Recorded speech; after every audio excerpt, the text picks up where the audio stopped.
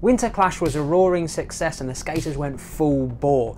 Plenty of grinds, spins and people going upside down in lots of different ways, stair rides, jump rope and people turning themselves into fetishes. It witnessed one of the greatest comebacks in rollerblading that has people calling Joe Atkinson. Listen again! There's been edits from Standard, Mesmer, Nils and Cudot. We got to see the Echo skates, potentially new stuff from them skates. Someone tried smuggling drugs in rollerblades and Julien Cudot fell off a mega ramp. And I found in the hole and everybody goes over me. I almost up the whole show. Let's get into the thing. All the stunts are performed by professionals. Do not attempt this yourself. I said Winterclash, are you ready? Oh my god! He wasn't. He actually got hit so hard that he forgot he could actually speak English. I don't speak English. You don't speak English? Okay, so favorite skater in the final? Brilliant. Marco says he can't speak English and Matt Mickey just continues. So, favourite skater in the finals, mate? In final it's Nils. Nils. Why Nils? Because it's in my team, only for this.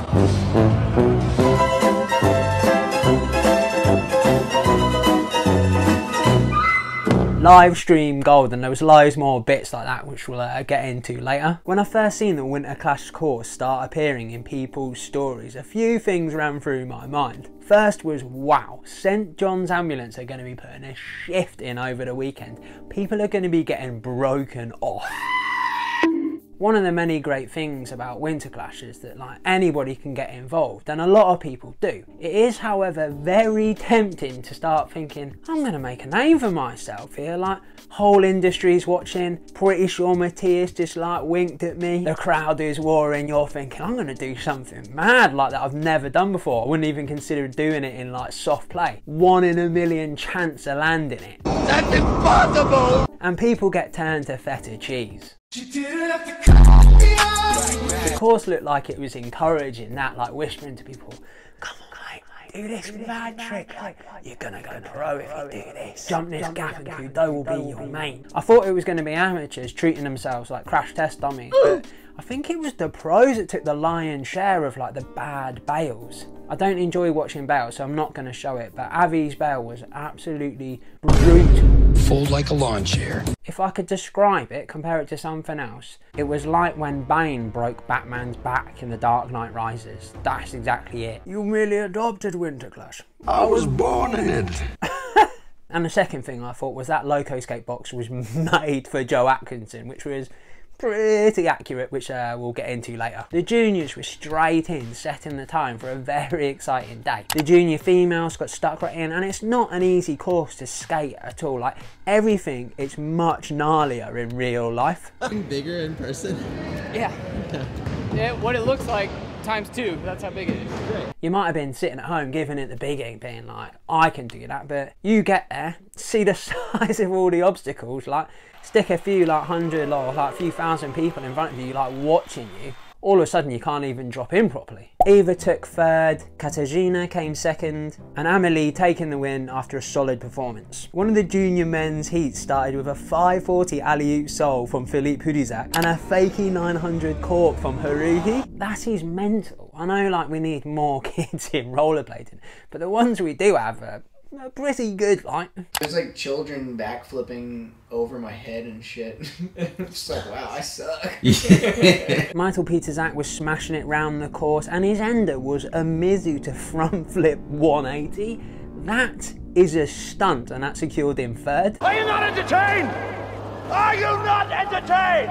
Yunsho Hao was gliding around the place. Everything he did looked smooth and controlled. He alley-oop topsold the Roche's box, which is one of the best tricks I'd seen on that, and that was to take second. But it was a Haruhi who trains at the Takeshi Yasutoku gym of absolutely crisp skating who took the gold.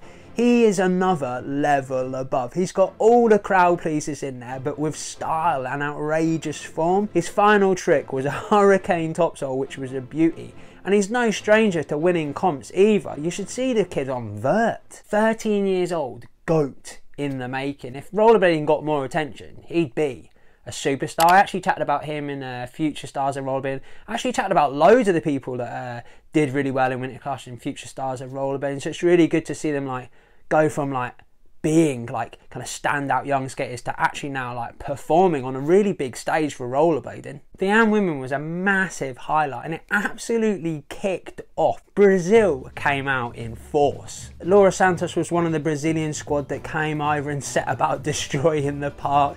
Fish brains on the big box, switches on it, hitting the big rail, and looking very at ease on like all the obstacles, even hyping up the crowd like a great ambassador for rollerblading. And she took third. Kate Bedrata was hitting backflips, the firecracker rail, throwing fakey top acids and hitting the big rail to take second. Good bit of female representation there for Roches. I spotted that Shima was front and centre, like loving every second of it. It's great that he still gets a buzz off it. I think it's really important for like icons and people of like his like grand status to be seen at these kind of events. Like, it's motivational for people. Ana Julia da Silva started their heat off with a 900 on the big like grindhouse snowplow box, then continued to rinse the park, putting lines together, 360s to grinds, flat fives, true spin this, true spin that. And it wasn't just the level of the tricks she was doing, it was the consistency and how she looked totally comfortable floating around the park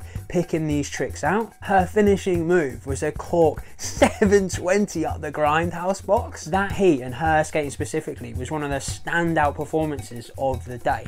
The mood was already like pretty bubbling, but like that took it to turbo, man. The comment section on the live stream was like flooded with Brazilian flags and like her name, and a lot of people saying later that she probably could have held her own in the pro division. There seems to be a really strong community and competition scene in Brazil, especially the likes of like Della Street, which is dedicated to women's skating. Like, the results speak for themselves, and I know it's very easy for me to say this because I don't have to deal with the logistics, but it would be amazing to see their sponsors fly them out to more competitions outside of Brazil and like South America, because like their presence and the performance they put on is like, it's unbelievable. It's so motivational. If you're into the vid and you like to see me continue to do this, there's a few ways you can support me, like giving a like and throwing a comment in there is amazing. There's also Patreon and the channel membership, exclusive video sneak peeks, that kind of thing. I've got merch you can buy, which is also up on the Muzzle website, and it all really does genuinely help to keep this thing going, so cheers. The AM men had about 160 competitors, which is really healthy, and the final heats was like another step up.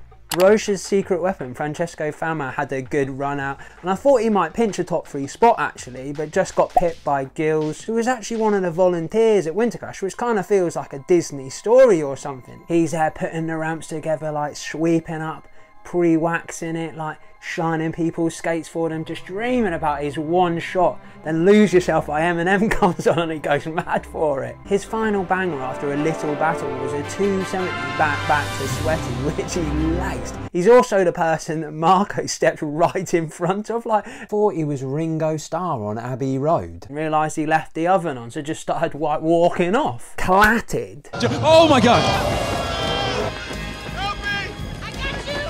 Normally when people do flips out of grinds, I think it's just heinous. Like, it's proper wet in it. Wet packet hand slapped in your face, like, there you go. But I will eat my hat. And after Julien Cudot gave him a few like words of advice, like get those middle wheels out and just think of France, mate, Lenny Jorda's soul to backflip was landed so nice. If everybody did it like that, I'd be a convert. It was brilliant. One of my favourites from last year and again this year was Noboru Katayama. Unbelievable style. As I was watching it live, I predicted what was going to happen. Noboru is going to full fakey free to like alley top sole, something full top side. And he did it. Unmatched style and finesse. He just does cool tricks with incredible technique, better than anyone. I thought he was going to be a shoe-in for the win. It was Leonardo Cardoso who took the gold, starting his line off with a 900, then a fakey misty and an abstract 5 off the grindhouse snowplow. He was then throwing lofty threes to soles, and although he missed his final finisher trick, I think probably the volume of knotty stuff he did like earned him first. Before we get into the pros, one of the many great things about Winterclash is it's not just about the competition. Jumbo put out a great video capturing the essence of it all.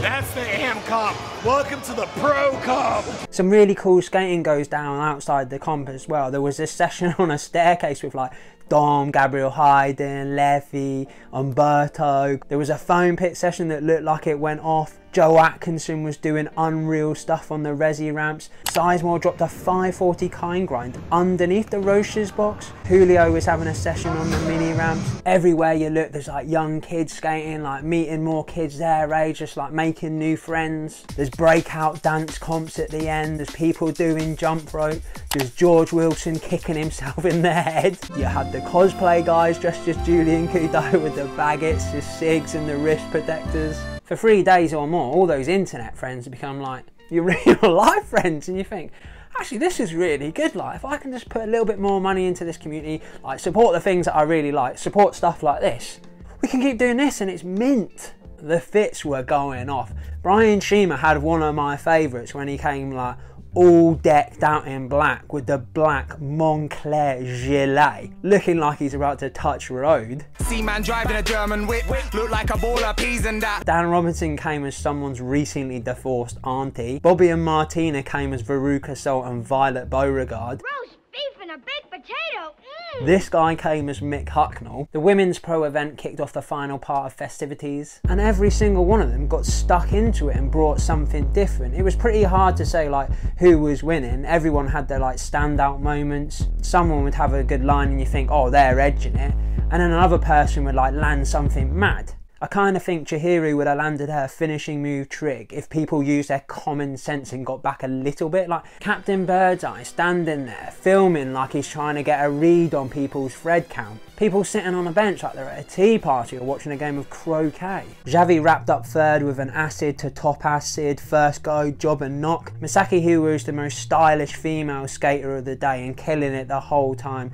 Got a fakey free kind grind on her fourth go, ending up with second. And Mary, who was bringing a little bit more amplitude all day, actually got injured on the first go of her last trick, but like a trooper, got back up to do a soul to soul. And the only reason her foot popped out was because she basically couldn't put any weight on her foot, but still did it anyway. Minus the injury, a great start to the year, new skates, the promo in this win. I really wish though she would have given it one of these, like the to all the people questioning her status. That would have been a touch. And that's Demetrius Skate. Shut up, mate. What's he won recently? Pro, mate.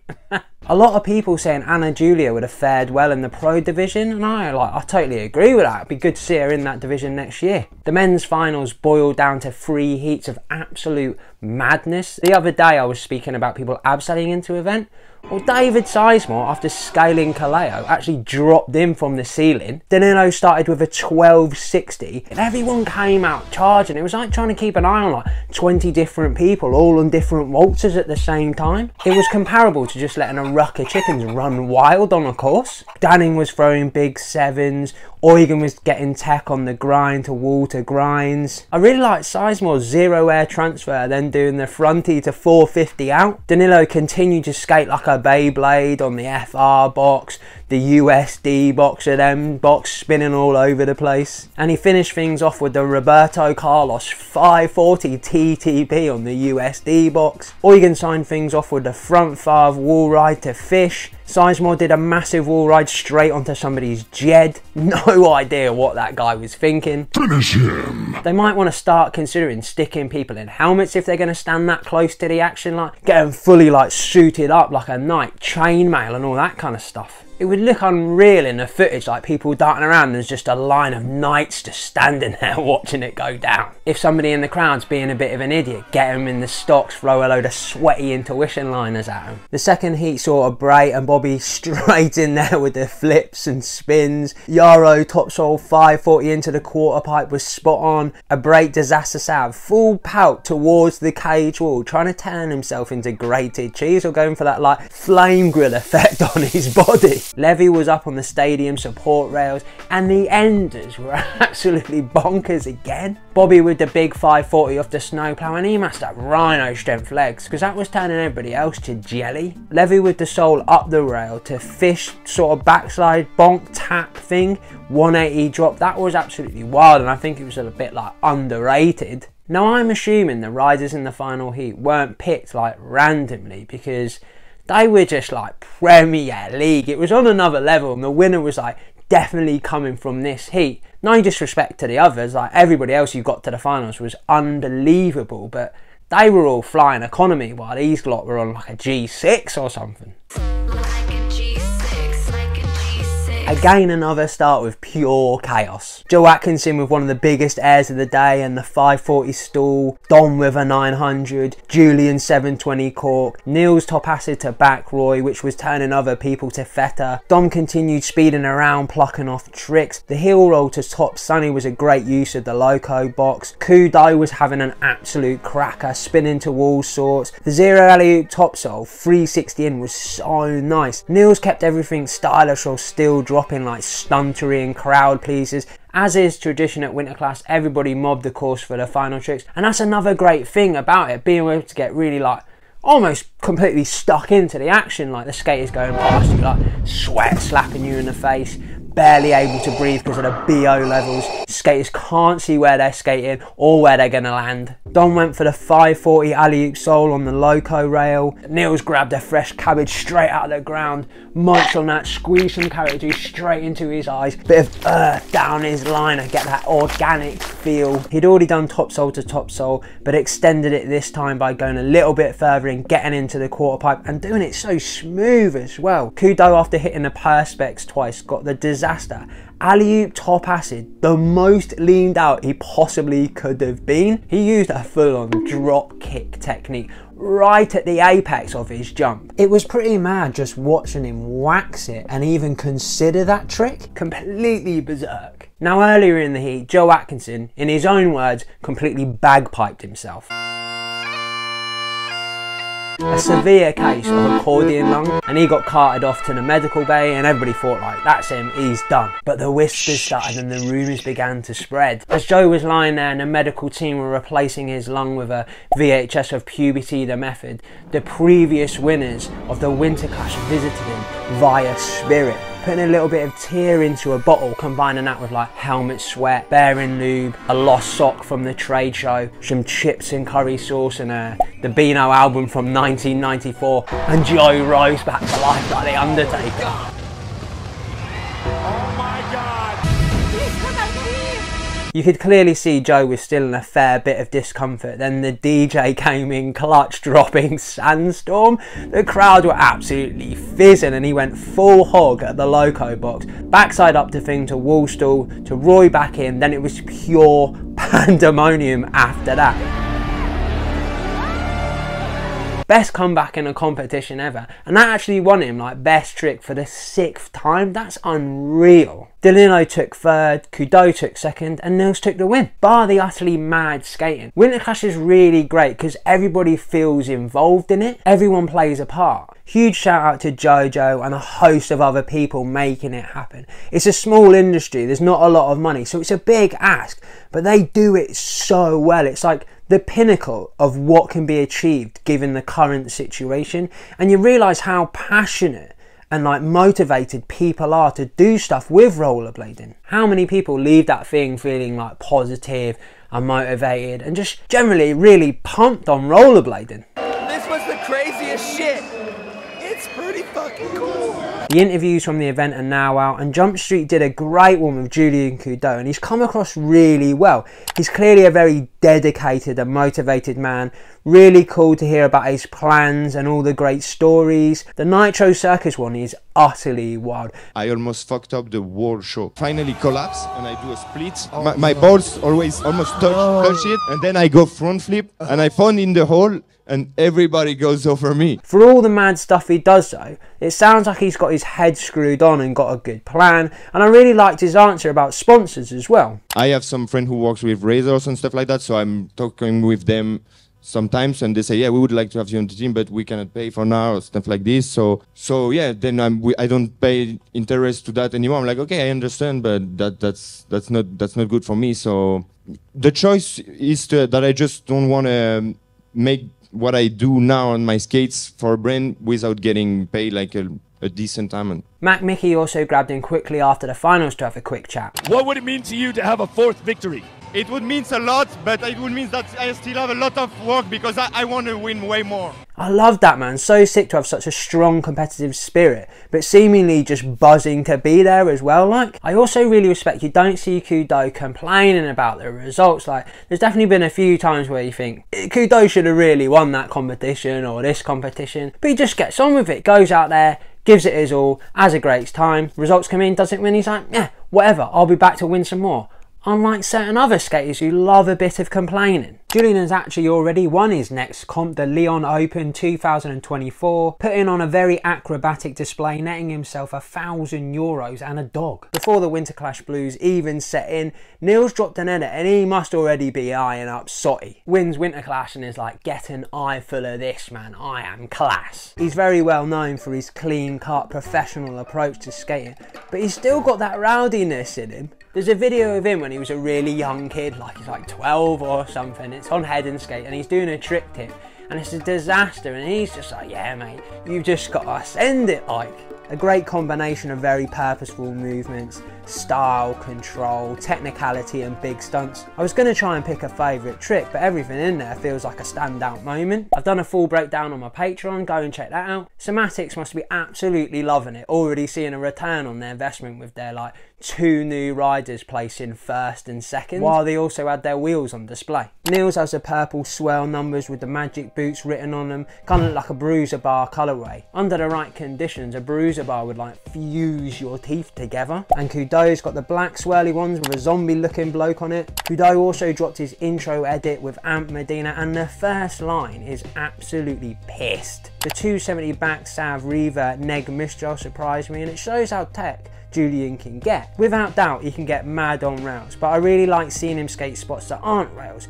For me, that's when I find his skating most interesting. I also bet he could do something totally messed up on an awkward spot. Co-founder of Somatics, Fritz Pietzner, also wanted a slice of the action, putting out an edit himself, and it's really good, man. So someone thought it'd be a smart idea to smuggle coke in rollerblade wheels. Unfortunately for them, the skates were discovered in a package by Homeland Security, travelling between Colombia and Kenosha, Wisconsin. They searched the property where the skates were headed and also found a kilo more of drugs and a rock of fake IDs. How did they even work out that drugs were in the skates?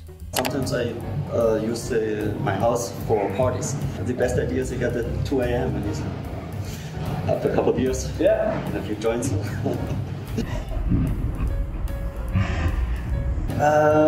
In the build up to Winterclash, there was a fair bit of excitement and intrigue around Echo, a new skate brand, and we got to see the skate. The first comments I seen were mostly about the shell designs, specifically that bit that kind of looked like smudged clay or like somebody had picked it up before it had set properly. It's been compared to the 909 and I believe that's exactly why they've added little bits like that. They've gone down the clean and simple hard boot design route, but to separate themselves they've thrown in like a bit of a smudge and those little notches near the toe and also on the frame. I think some of the shiny samples they had there exaggerated the smudge. The final texture is actually going to be matte, which is like noticeably different, makes the feature less defined and makes the skate look a lot better. The promo edit was on the live stream and that was a cool little snapshot. Tobias Nielsen and Jason Moeller were the skaters and I've been involved in the development process. So where do people think they sit in the market? Like, they offer a relatively cheap hard boot skate, but you can get the Sway and the M12 for cheaper, and now you've got the Playlife Reactor, which is £75 less. Beyond a slightly different aesthetic, there's no massive like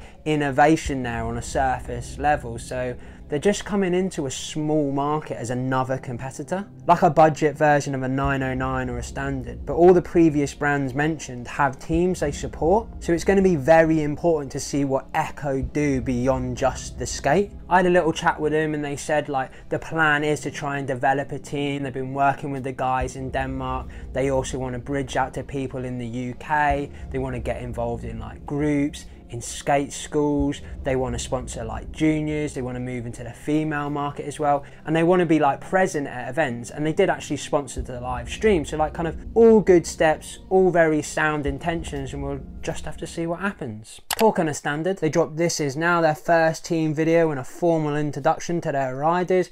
Yandy, Stefan and Brian. I think it's a solid first outing, plenty of varied spots in there which I really enjoyed. Brian Weiss stood out to me. There's an extra level of creativity and refinement to his skating that sets him apart. I did also really like this jump to air vent from Stefan. I thought that was the actual trick, but that was just him getting to the spot. The majority of you thought it was decent, followed by a banger. Mesmer and their crew of bandits put out NYC Volume 2 with a soundtrack straight from Jilly's Rock World. Really sick they're continuing to make these crew edits happen and get their internationally spread team together, because they're really good at it. The Luis Corrales bank wall set slide up to Seoul on that super high ledge was fucking premiere, and such a cool moment in a video full of great moments. You know that initial hype when Mesmer was announced? Well, they're living up to it. It seems like they're getting stronger and actually fulfilling their intentions. Dom is always exciting and unpredictable. He does a stair bash upstairs which was mad. Mark Marino seems very at home skating New York and is really crafty. He is just so well versed in navigating city terrain. Billy the Boss Man was still giving it, and that TTP was such a lovely touch. Levy Van Rijn was absolutely brilliant. He always has an entertaining mix of